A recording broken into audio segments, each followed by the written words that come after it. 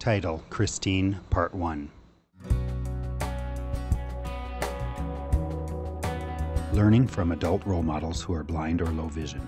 Presented by Outreach Programs, the Colorado School for the Deaf and the Blind. The CSDB logo is displayed with the tagline, Learning, Thriving, Leading. Our presenter, Christine, is standing in front of a wall in a university commons area.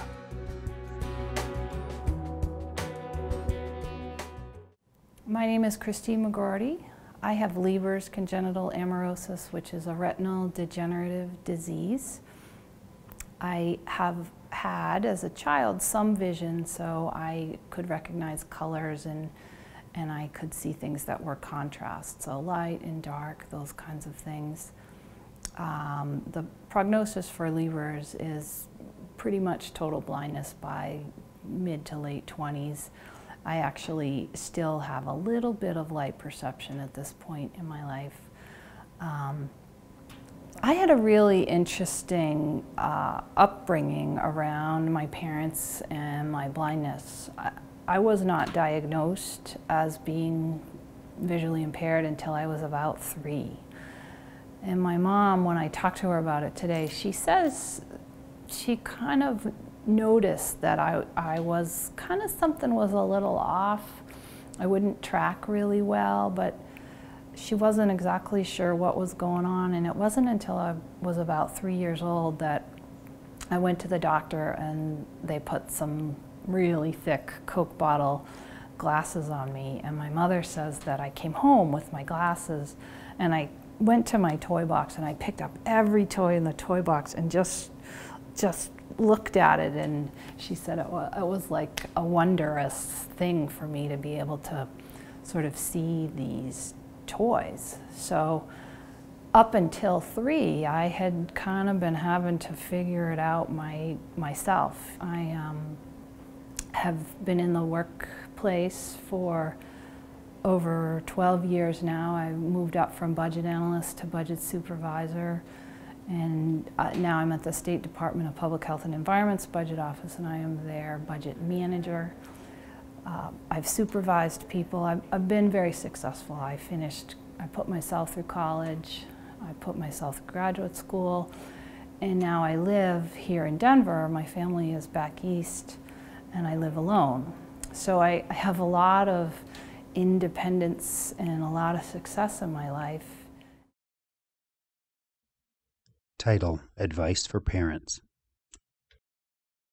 So in terms of thoughts for parents, I think, based on my experience, one thing that is really critical is to find the right line between helping a blind child, a visually impaired child, and doing too much for them.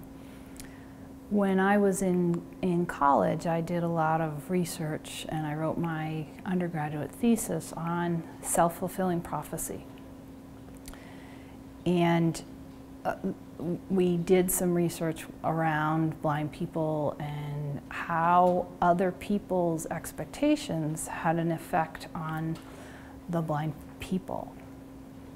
And it really was very powerful to see how when people treat blind people differently, they really do not have, they don't get the experience, they don't get the opportunity, they don't ever learn how to do things, and so they never know how to do things. I remember I spent a summer in Louisiana at their rehabilitation training center, and there was a young man there who had never done anything in terms of daily living skills, in independence in the kitchen, and had no idea how to cut things, how to even make a sandwich.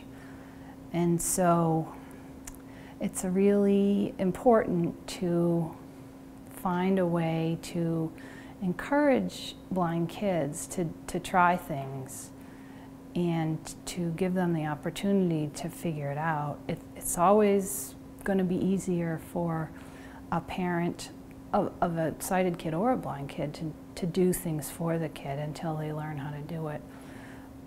But it's it has some really negative long-term effects. I remember when I was a child, the teacher of the visually impaired was working with my mother in this same area of sort of independence in the kitchen and learning how to bake things. And I remember one of the things my mother was struggling with was I made a big mess. Flour, when we were making cookies, flour would be everywhere. And I remember the TVI's solution there was to get sort of almost like a cookie sheet kind of tray. And so that kind of contained the ingredients, so they weren't going quite as far afield from where they ought to be. And I remember that, I still remember that cookie sheet and mixing ingredients and learning how to do those things. And it's really, really important that we be allowed to figure out how to do things, and that we get that experience, because certain things, if you don't learn how to do them as children, it's always going to be a struggle to learn how to do them. So for parents, I think that's got to be really hard to want to take care of a child and want to protect them, and to find the right line between protecting and letting them kind of go out and get a few bumps and a few bruises. Title: Interpersonal Skills. Most people have never met a blind person, and most people don't know what to do, and they don't want to do the wrong thing. So using humor, telling people, being real clear about what would be helpful and what isn't helpful, I find that it's a little bit better if I kind of take charge a little bit. I put folks at ease, because they just don't know what to do, and they don't want to say the wrong thing. So to learn to be a little bit assertive in terms of helping people to know what my needs are, so that they can be more comfortable, is a really great thing. For a long time, I didn't want to, I tried to minimize blindness, and so I was a little bit passive, and I didn't want to tell people what to do, and I kind of didn't want to even bring it up. I just kind of wanted to sweep it under the rug. And I find it's really a kindness to other people to give them some information, because they're really feeling they just don't know what to do, and they don't want to do the wrong thing. And I think that set of interpersonal skills that I'm talking about here is so important for blind people. People don't know what to do, and they don't feel comfortable. And I believe a significant part of my success in the workplace is that I have pretty good social skills. I look at people when I talk to them, and that's a big, big deal. I remember having a teacher of the visually impaired when I was my very first TVI, and going into her office and her putting her finger under my chin and saying, "Look at me when you talk to me."